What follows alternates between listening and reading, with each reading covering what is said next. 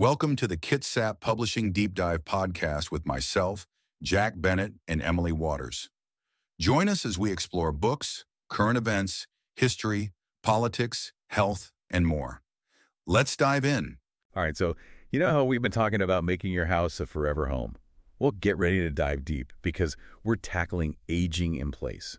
Like really deep. The why, the how, the stuff you never even considered. It's something that affects everyone, really. And the more we learn, the more we can make our homes work for us, for our whole lives. You know, I was going through this book, the one you mentioned, and it was like, bam, a punch to the gut. It said 10,000 people turn 65 every day in America. Yep. Like every single day. It's a huge shift. The book calls it a silver tsunami, this demographic wave. And get this, 700 million Americans, according to this book, want to stay in their homes as they get older. 700 million? Wow. Not retirement homes. Nope. They want to stay put in their own places. I get that. I feel the same way. There's something about being home,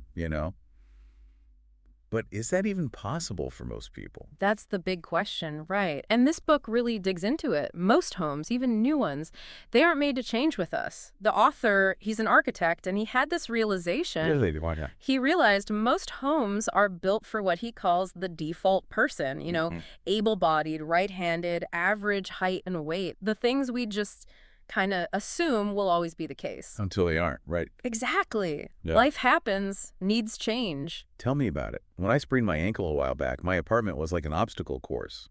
And that was temporary. Exactly. Even small things make a huge difference. And it's not always about needing a wheelchair. It's everything.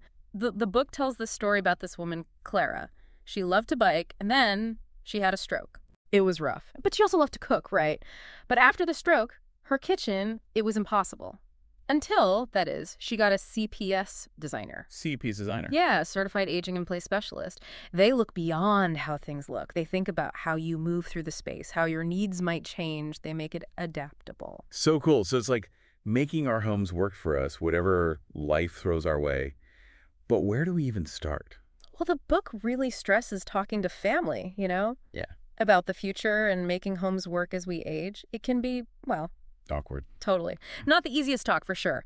But the book has some really good advice on having these conversations with understanding, It talks about this 3 levels deep thing. The 3 levels deep. Now you've got me curious. What does that even mean?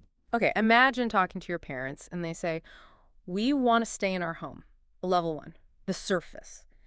But to figure out what they need, we got to dig deeper. Digging deeper. Okay, so what's the next level down? So level 2 is what's behind the words, the emotions. Maybe they're scared of being a burden or losing their independence, Right.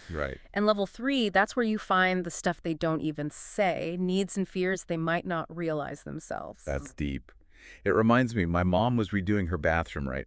And she was dead set on keeping the tub, love my baths, she'd say. But talking to her, I realized she hadn't actually used it in years. It was more like the idea of it. Luxury, Exactly. And as CCAPS designer, they're trained to ask those questions, to get the why. It's not just accessible, it's adaptable. But in a way that fits what someone really wants. We don't think about good design enough, especially as we age. 100%. That's where the right team comes in.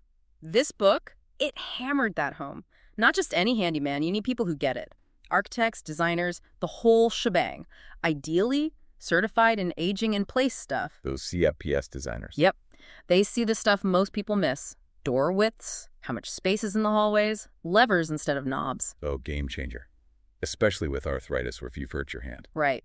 It's all about planning ahead, making it stylish and functional. The book mentioned 5 questions to ask contractors about this stuff. Like a test, right? Did those stand out to you? Big time. It's how you know if they're thinking long-term. Because those little details, they're everything. Ever notice how some bathroom drawers, they hit the door, you can't even open them all the way? The worst. I thought it was just a bad contractor. Nope. A good aging-in-place person, they're thinking about that. How you move, doors swinging, if you need to use the space differently later. Peace of mind, right there in the design. Exactly. Comfort, support, now and later. And speaking of support, I loved how the book talked about it beyond just our own 4 walls. The community matters too. You're right. We've been so focused on the house itself. But there's a bigger picture. What did it say? Some towns are getting really creative with senior living. You know those huge empty stores like the old Kmart's, Toys R Us, all I those. mean, they're turning them into, like, retirement homes? Well, senior housing, yeah. But they're putting stores and stuff right downstairs so people have what they need close by. Now, that's thinking outside the box. Turning those old places into, like, community centers. Makes you wonder what else is out there, you know? Totally. And it brings us back to something you mentioned earlier you're interested in. Mention listeners' specific community type, if known. What do you see happening there in terms of aging in place, challenges, opportunities, all that? Honestly, I think about mention specific challenge or opportunity related to a listener's community type, if known, a lot. It's a big deal for people around here. It's a conversation everyone needs to have. And one thing that really stuck with me from this book is how much even small changes can do. Right. It made me think about that part where they were talking about switching out a doorknob for a lever. Seems minor, but it's huge if you have arthritis. Makes me think, what could I change in my place right now that would make things easier down the road? That's what I'm talking about. Aging in place, it's not just about the future. It's about the choices we make now to have a home we can enjoy no matter what. I love that. So, for everyone listening, if you take one thing away from all this, let it be this. What's one little thing you could change in your home this week that you'd benefit from now, but would also be helpful as you get older? Maybe it's some extra lights or finally cleaning that junk drawer. Whatever it is, that one small step makes a difference. Couldn't agree more. A forever home, it's not about knowing the future. It's about making smart choices today. You got it. Thanks for geeking out with me on this deep dive. Until next time, everyone, keep adapting. Thank you for listening to the Kitsap Publishing Deep Dive podcast.